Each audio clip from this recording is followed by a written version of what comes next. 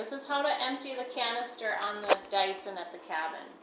The first thing you do is press this gray button right here, and that will release the canister. Then you pull it out, and it just kind of comes off. And you get your garbage can. This is supposed to release it, but it doesn't because this thing doesn't work. So you just pull this open. The canister just pulls right open. You just shake it out. It's really gross. Ugh. It's really dirty. And then you close it again, but this lever doesn't go in like it's supposed to. So you need to push it in. Like, oh, pew. So I just made sure this red thing is like snapped in place so it stays closed. So now it's like that. So I just opened it like this, and then I can just like snap it back on. This red thing holds it in place.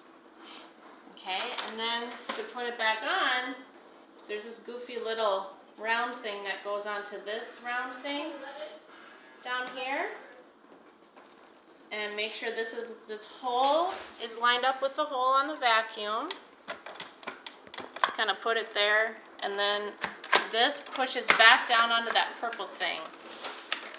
Or is supposed to anyway. It's not perfect, but that's it. Hey, he's making a video.